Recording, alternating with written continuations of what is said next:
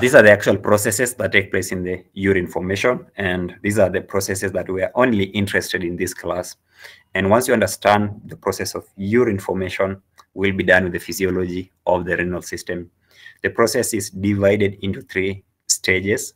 We have the process of filtration, reabsorption, and secretion, and each of them take place in a very specific region in the nephron, as we'll see as we progress. So the filtration process takes place in the Bowman's capsule, where specifically at the capillaries. And the process is non-selective, where the blood is forced into small pores under high pressure, and the liquid part of blood, all of it will be forced to filter out of the capillaries. So after filtration, some of it will later be reabsorbed. These are what the body requires later. So much of the water will be reabsorbed, including the glucose and amino acids and some ions. Most of the reabsorption process, which take place from all the way from the proximal convoluted tubule all the way to the distal part of it, and even to the collecting tubule, is a passive process where it uses the process of either diffusion or osmosis for the case of water. But we have cases of a primary active transport and secondary active transport will be used to reabsorb some other materials. The nitrogenous wastes that are excreted include urea. Urea is a byproduct in the urea cycle where deamination of amino acid takes place and we end up with ammonia, being very toxic, so it will have to be combined later into a more stable element and we end up with urea. Uric acid is a byproduct for the metabolism of purines in the body, and much of it is excreted in the kidney. And in case we have a buildup of uric acid, we end up with a condition called hyperuricemia that will later lead into a type of an arthritis called gouty arthritis. We equally have creatinine. Creatinine is a byproduct of the breakdown of muscle tissue.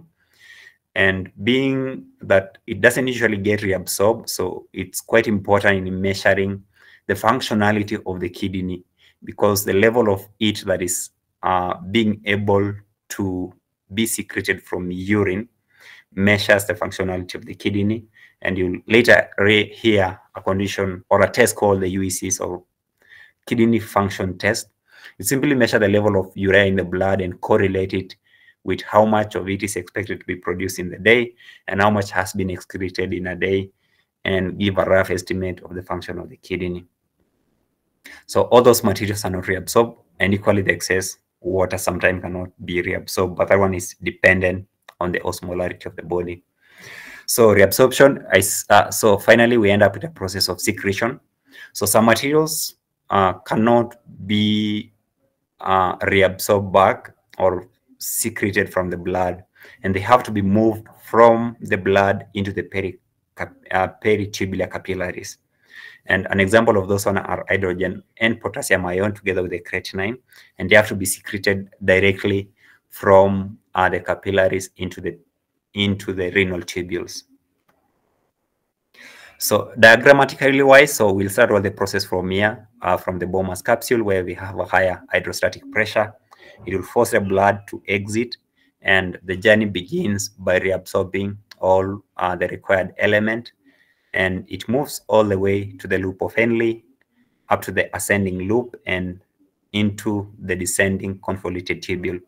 So at the collecting duct, we have the receptors here for an hormone that we did talk about it, that was being secreted from the posterior pituitary gland.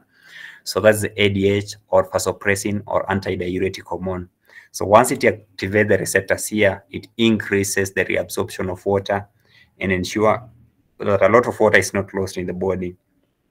But however, institution assume that you immediately take a lot of water, so it deactivates the secretion of the ADH, and the receptors are blocked, and you are able to produce a lot of diluted urines in the process. So for individuals who have the issues with the receptor, for example, with this receptor, they end up producing a lot of diluted urine, and we call that one diabetes insipidus. You end up with forming urine, which will be stored at the bladder, and later, once the bladder usually stretches, the voiding takes place. But these are the characteristics of the normal urine. The color is usually somewhat a little bit yellow in color because of the urochrome, which is a byproduct of the destruction or the heme synthesis. And also urine are sterile, and they only become unsterile once they pass through the ureter, where we have some normal flora there. But while they're still within the bladder, they are still sterile. And unless someone has a urinary tract infection, that is when the urine becomes unsterile. So the color is usually, the color of urine because of slight traces of ammonia, giving that aromatic smell. In terms of the pH, we say that usually towards a bit of the acidic side, and the specific gravity is just slightly above water by that magnitude.